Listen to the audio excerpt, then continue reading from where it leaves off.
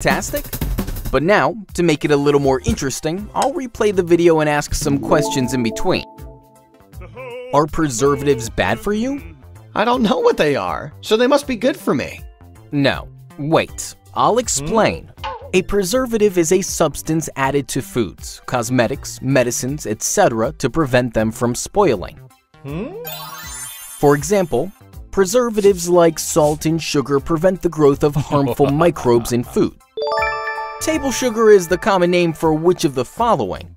Glucose, sucrose, fructose, some. Are you ready? Your time starts now. Come on, come on, come on! Get that brain working and write your answer in the comment section.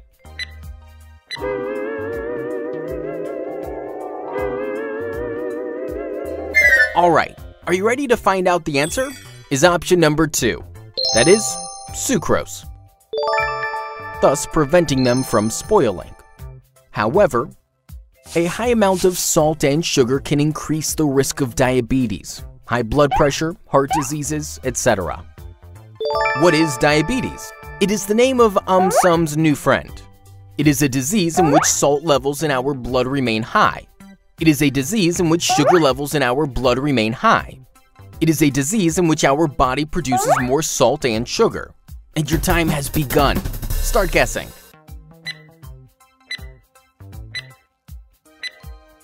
Hurry up! The time is almost up! Write your answer in the comment section.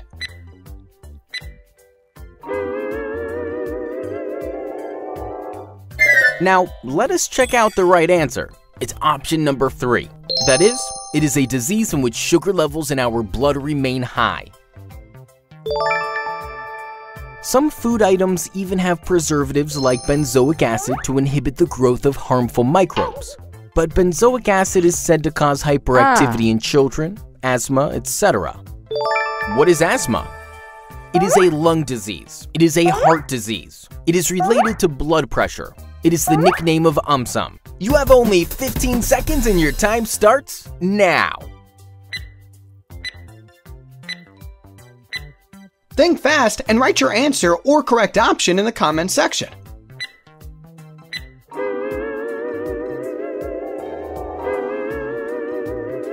Alright, are you ready to find out the answer? It's option number 1. That is, it is a lung disease.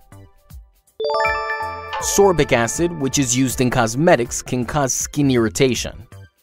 In people suffering from asthma, preservatives like sulfites can cause very serious problems like difficulty in breathing, tightness in chest, etc. Which of the following is a symptom of asthma? Wheezing, sleepwalking, food cravings, all of the above. Are you ready? Your time starts now.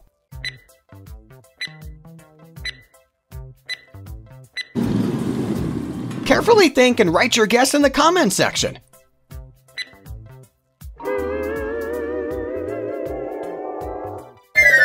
Now, let us check out the right answer. It's option number 1.